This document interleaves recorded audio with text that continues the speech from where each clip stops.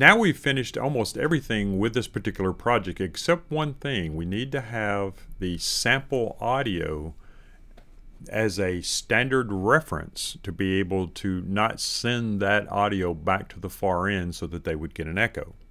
So how you would do that is go back to our matrix view that we talked about earlier, and you'll notice there's a tab at the top here. It says Reference Matrix. And when we hit this tab, you will see a cheat sheet, if you will, that is kind of showing you what is the direct output in that room. And again, we're still in room A here.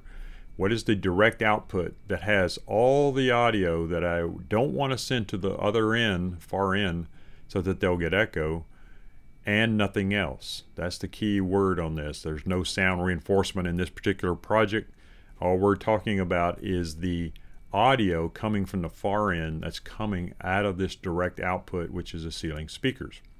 So now that we see that, and that's the key rule, is what's the direct output that has all the audio and nothing else?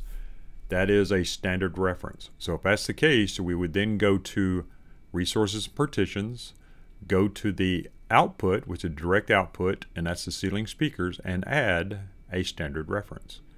When we add a standard reference, we would then go back to the reference matrix, and now you'll see that there's the standard reference, which is those speakers, that output of that audio that you don't want to send back. And since that's the sample audio, I don't want to send it back through any open mics.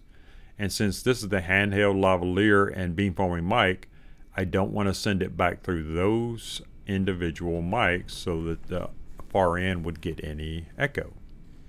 And that's basically how you would set up a standard reference to make sure that you have no echo on the far end.